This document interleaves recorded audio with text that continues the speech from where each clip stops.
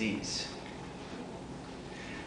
While obesity is certainly a risk factor for certain diseases, like heart disease and diabetes, it shouldn't, in and of itself, be called a disease. Obesity is determined by calculating a person's BMI.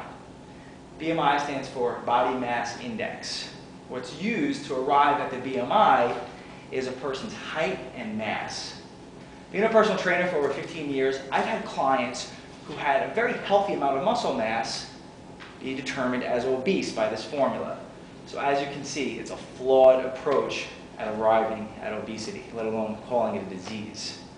But the main problem with calling obesity a disease is it will force or cause too many people to not take responsibility for their actions. For the most part, we reap what we sow. If a person decides to eat high sugar and high fat foods on a consistent basis, they may have some negative consequences and some poor health as a result of that. There certainly is a genetic component, but there's too many lifestyle aspects to it to just write it off as a disease.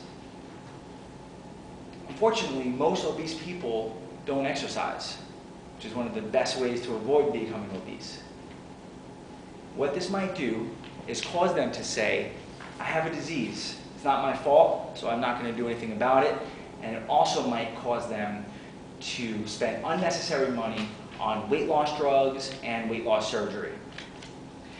There's a man in my neighborhood who was morbidly obese. He decided he was fed up and he was going to do something about it one day. He began taking those gradual steps, which was just a nice, easy stroll down the neighborhood. He had his huge bottle of water.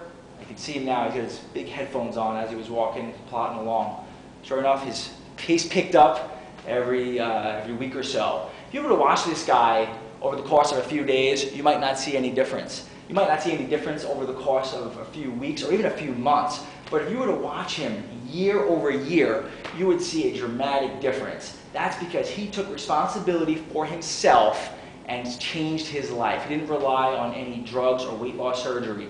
Exercise is the best way to burn fat, and there isn't the negative side effects that come with it.